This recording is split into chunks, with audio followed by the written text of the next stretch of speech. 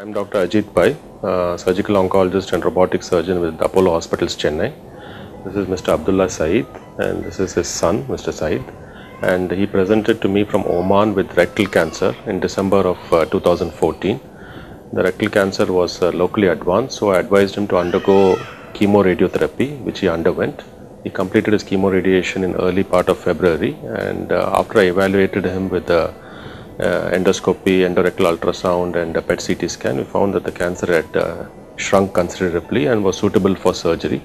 So then I counseled him that the best available technology for performing the surgery is with the robotic interface, and we have the robotic machine at Apollo Hospitals, Chennai, Greaves Road. So after evaluation, we proceeded with the robotic surgery on the 24th of March, and we are able to perform a radical curative resection, removing the entire tumor.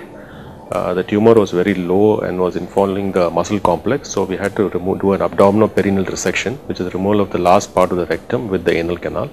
This was successfully performed without any problems. The patient recovered very well after surgery, and he was up and about the day after surgery. He was discharged within 5 days from the hospital, and you can see him just 1 week after surgery how comfortably he is sitting. The pathology report shows that the tumor has been completely removed, nothing has been left behind, and his recovery is also very remarkable. He is about 60 years old, has recovered very well from the surgery. So the major benefits of robotic technology for patients with rectal cancer is we are able to tackle very low tumors, we are able to do a very curative resection compared to open or even laparoscopic surgery. Also the pain relief is very good, small incisions, and the recovery of the surgery is fantastic. And he is a living proof of what can be done using the robotic technology, provided it is done by the right person in the right institution. And I think this is a very good case scenario, and he is on his way back to Oman in the next 2 days. Normally after open surgery, the recovery is very delayed. They take about 2 to 3 weeks to recover from surgery. Often they are in the bed for almost a month. He is fit, in fact, that he can go back to his normal activities the day he reaches Oman in a day or two.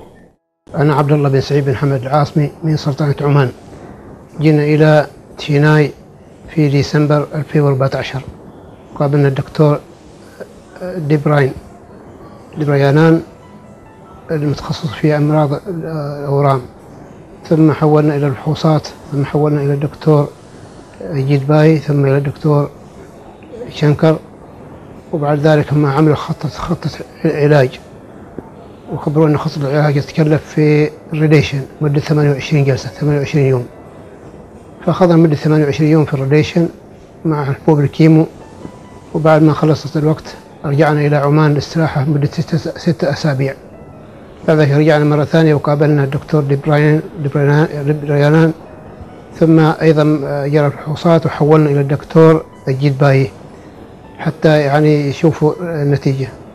بعد ذلك قرروا على أن تكون هناك عملية لاستئصال هذا المرض اللي داخل بطني بطريقة الريبوت.